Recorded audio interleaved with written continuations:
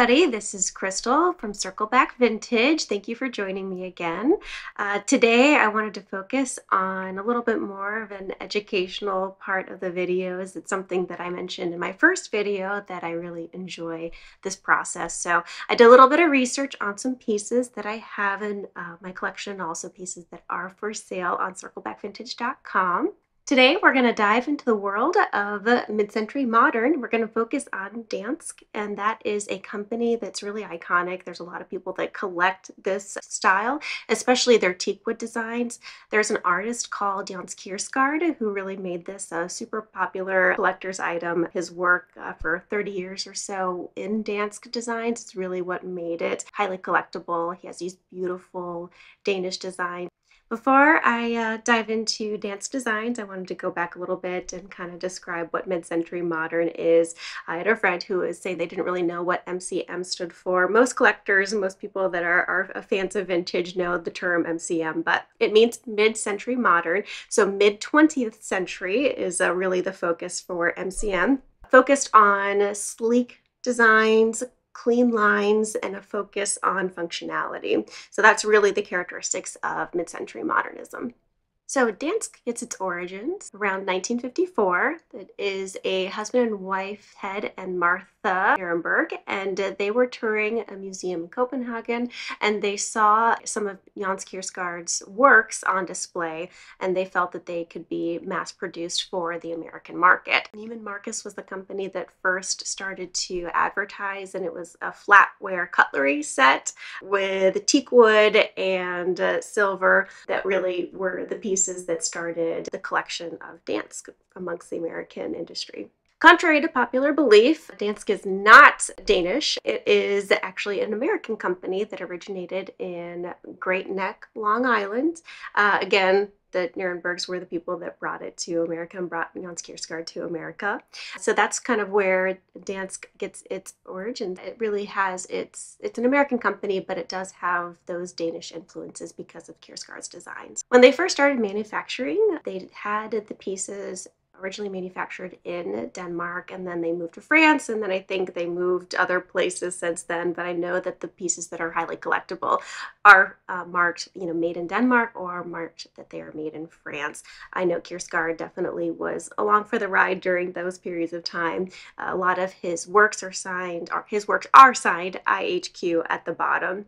I have a few pieces that do have his marks on them. I'll be showing those to you in just a few minutes. So those pieces were manufactured in Denmark, and then they moved to France in the mid-60s. I mentioned earlier that Vintage's works were primarily teakwood design. So I have a couple of pieces that are teakwood, but there's some that are cast iron, some that are silver plated, but I'll be showing those to you. I do have one of the things that I like most about Dansk is that they're practical, they're functional, but they also have a little bit of whimsy to them.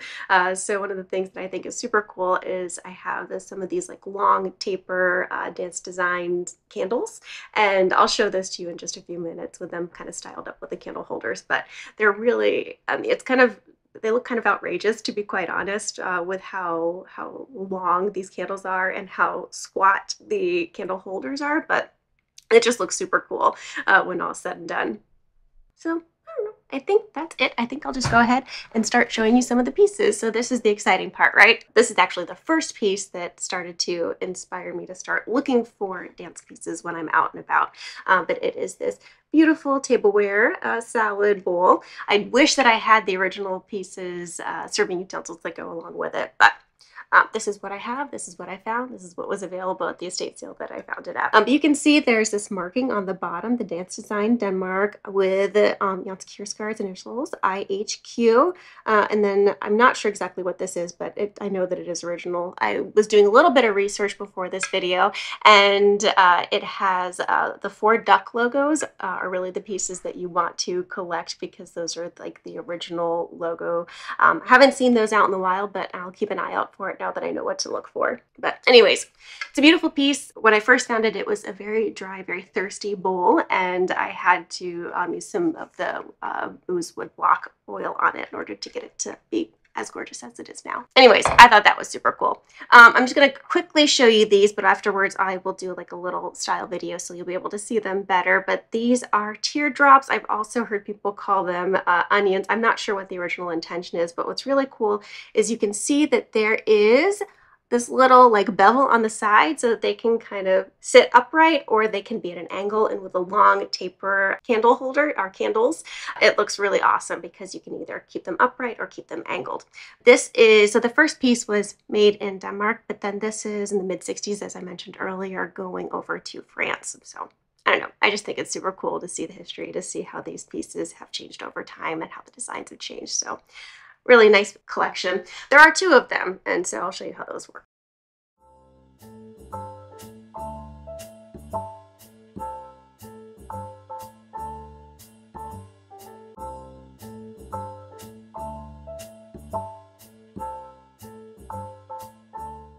So this is a spider candle holder. Again, another piece during Kiersgaard's time with Dansk as a designer. The other ones are very classy, very sleek, very sophisticated, true mid-century modern style. This one, I think, when you have all of the candles in it, I've actually put all 12 candles in this before. It's a bit much. I'm not sure what the intention is for it. If maybe it's supposed to be inside of a floral arrangement or something. It's super cool whenever you have just a handful of them, and they're that really long candle style. So I'll show you what that looks like.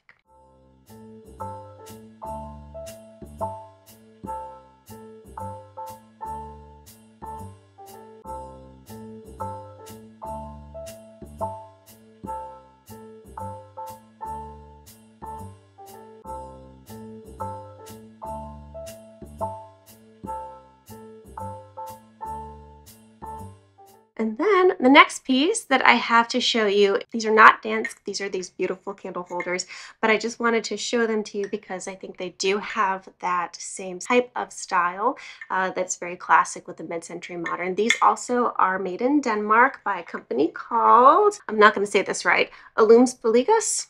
I'm going to guess, it sounds like it's Latin, it might be Danish, I have no idea. Either way, they're these beautiful classic mid-century modern style. Really timeless, I think. I think they're absolutely exceptional pieces.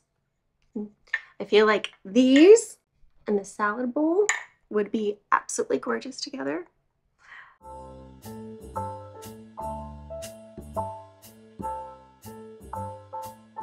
All the pieces that I've shown you today are either currently available or they are going to be available coming soon on circlebackvintage.com. Thank you for joining me on this educational tour of Dansk and Danish design. I'm sure at some point I will be diving much further into this, but I want to just do a short little clip right now to show you how things are going. All right, thank you so much for joining me.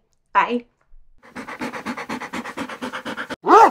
This is Muggsy. I'm Crystal. And this is Chrysanthemum. Oh yes, I know you love me so much. Thank you everybody, and have a wonderful rest of your day. Bye-bye.